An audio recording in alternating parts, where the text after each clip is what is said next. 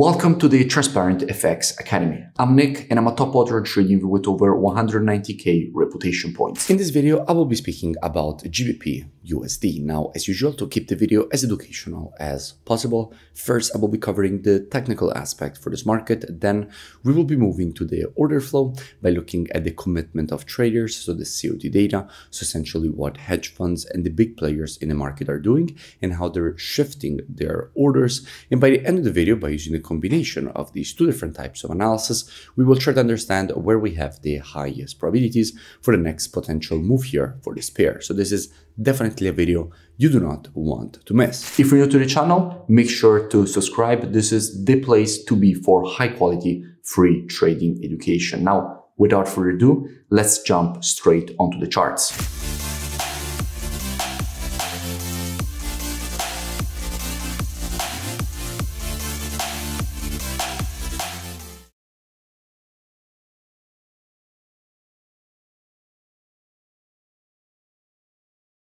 Starting here from the monthly time frame, what we can notice is that at the moment the market is testing and rejecting to the upside a quite strong historical monthly support and demand area. From here, multiple rejections to the upside have been created. Every single time that the market tests this zone, it rejected it to the upside quite aggressively. And we can notice how the market has just started rejecting to the upside this exact same level.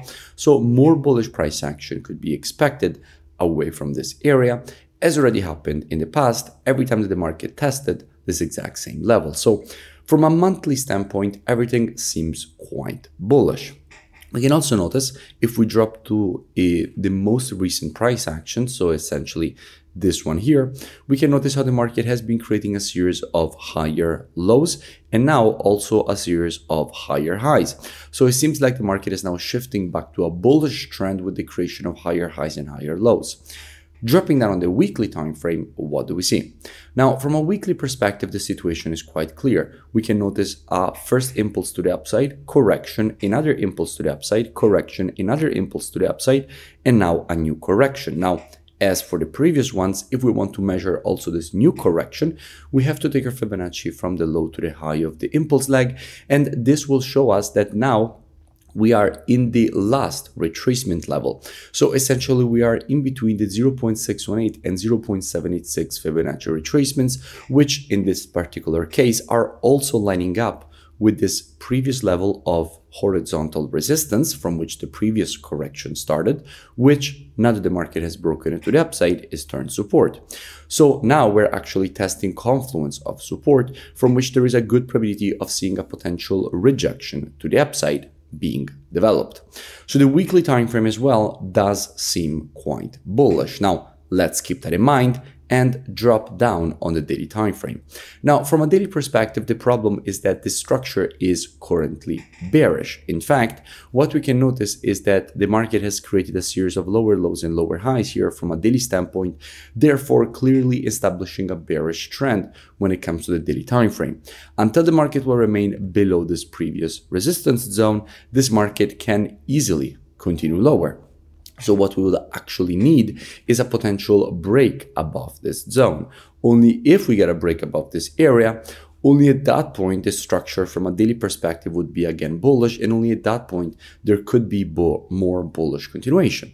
Because as we were saying, until the market will remain below this area, this market can easily continue lower and break all the support from a weekly standpoint. However, if and only if we get a break above this zone, at that point the monthly, weekly and daily time frames would all be aligning to the bullish side, and on the retest of this previous resistance turn support, this is where we have the probabilities of seeing good institutional longing, at that point potentially making the market create this rejection to the upside.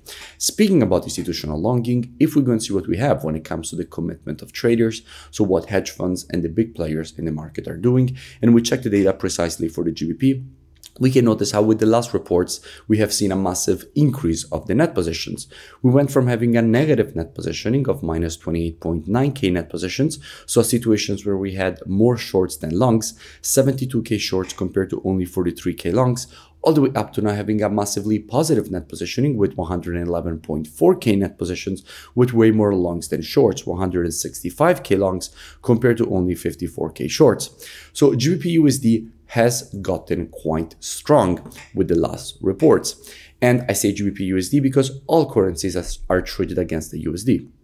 So if we're looking at the GBP, already it is GBPUSD, and clearly institutions have been decreasing their shorts that went from 74K down to 54K, and increasing their longs that went from 43K all the way up to 165K.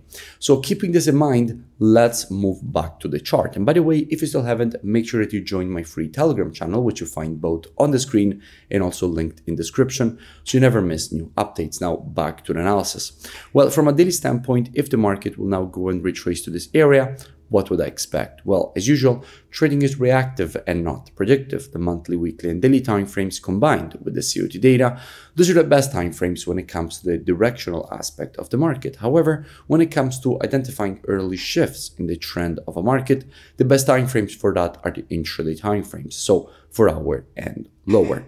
Therefore, what I would expect is that if this market would shift from an intraday bearish to a bullish market, at that point, I wouldn't be surprised to see a potential rejection to the upside, completing this daily impulse correction and impulse pattern to the upside. That definitely wouldn't surprise me. Now, if you want to learn more, I really suggest that you go and check out the transparentfxtrading.com website. Here, you have the possibility to gain access to my entire all-inclusive mentorship program. This is the most complete all-inclusive mentorship program. You will see here a complete presentation of everything included, which is essentially all my courses, including the programming course on automated algorithmic trading. You also have the possibility to gain access to one-on-one private mentoring, all included in the mentorship program, the trading station software with the Telegram signals notification, and also the COT data software, which is essentially the one that we just used in this analysis. So everything all for lifetime access.